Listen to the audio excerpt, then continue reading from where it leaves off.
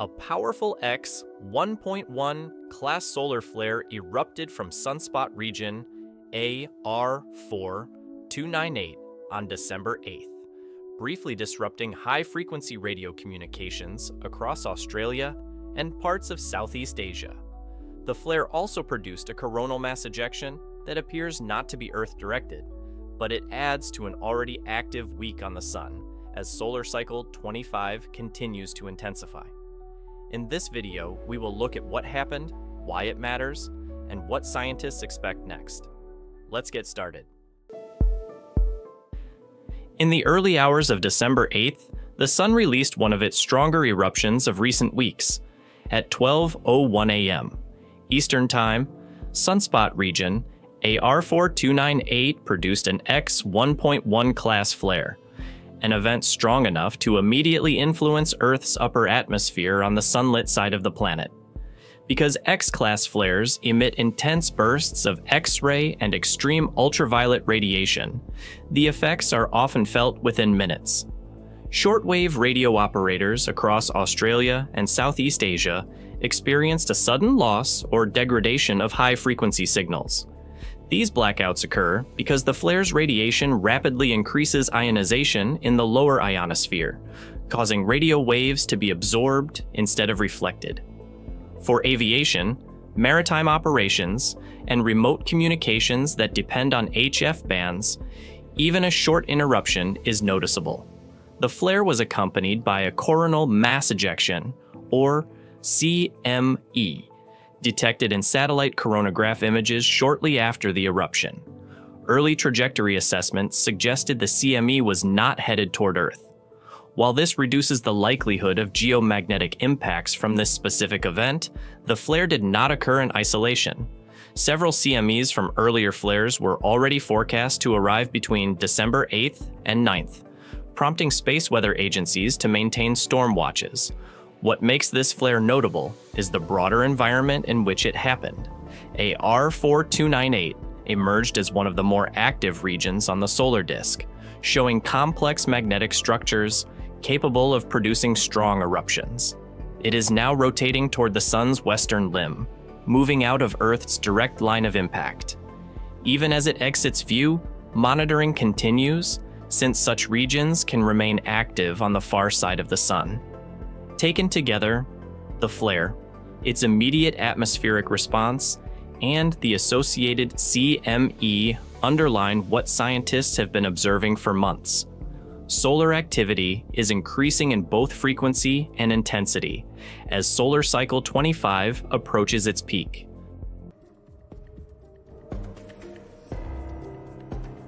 To understand the significance of this flare, it helps to look more closely at how events of this scale arise. Sunspots like AR4298 form where magnetic fields emerge from beneath the Sun's surface and become twisted or stretched. When magnetic tension builds beyond a critical point, reconnection occurs, an explosive reconfiguration of magnetic lines that releases vast amounts of energy. That release powers the flare. X-class flares represent the strongest category of solar flares, and even within that class, differences matter.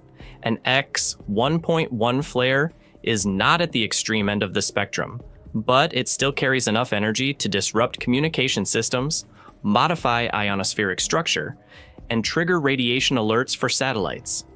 These effects come from the radiation itself, not the CME.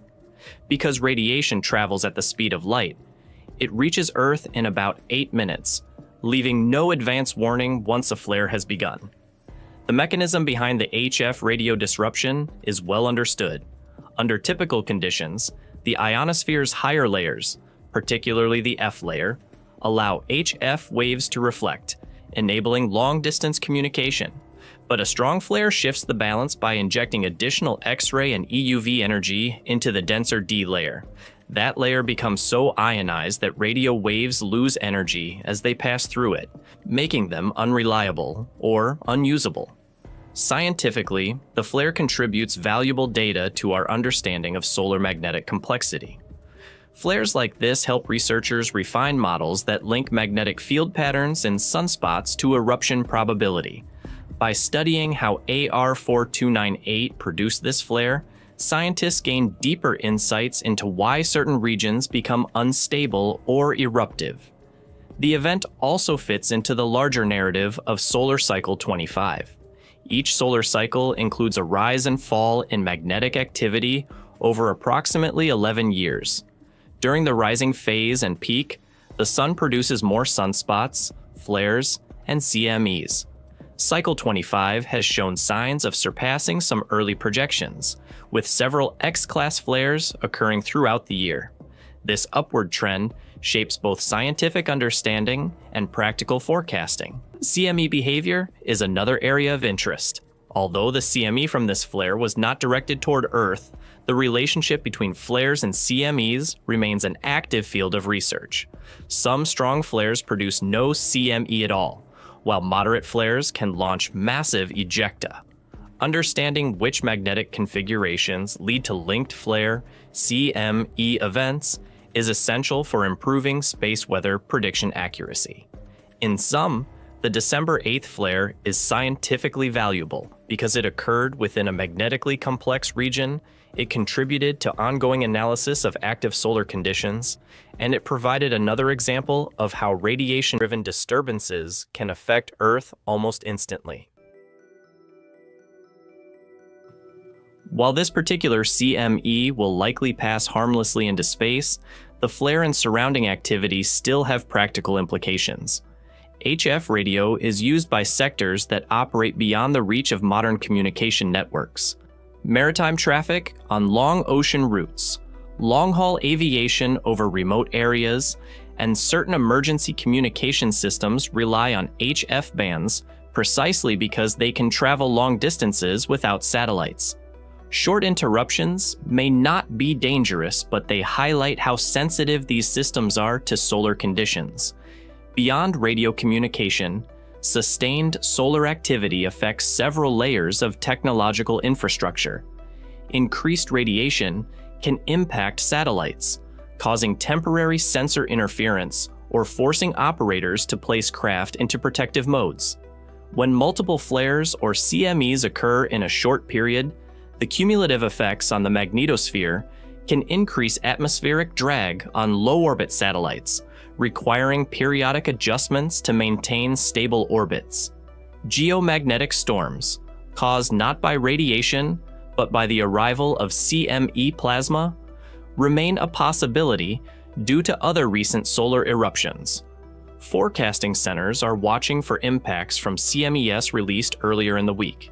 These storms, if moderate or strong, could produce auroras at higher latitudes and occasionally at mid-latitudes under the right conditions. While auroras are visually striking, the geomagnetic disturbances behind them can also affect GPS signals, power grid stability, and long-range communication. For the scientific community, the next steps involve monitoring both the sun's surface and the solar wind. As AR4298 rotates out of view, attention shifts to other active regions moving into Earth-facing position. Solar active regions evolve from day to day, and a previously quiet area can rapidly develop into a flare-producing complex. The coming days and weeks may bring additional flares as Cycle 25 remains in a heightened state. Not every flare will be significant, and not every CME will be Earth-directed, but the increased probability of impactful events requires ongoing monitoring. Agencies like NOAA's Space Weather Prediction Center and the UK Met Office will continue issuing updates to operators who depend on accurate space weather information. Looking forward, the key theme is preparedness. Solar activity is a natural part of the sun's behavior, and Earth's technology must adapt to it. As flare and CME frequency increases, understanding their effects becomes essential for aviation safety, satellite operations, communication resilience, and even everyday navigation tools that rely on precision timing. X1.1 flare shows how quickly the sun can influence Earth's communications and space environment. As solar cycle 25 intensifies, events like this will become more frequent. Staying informed is essential as we navigate a period of heightened solar activity.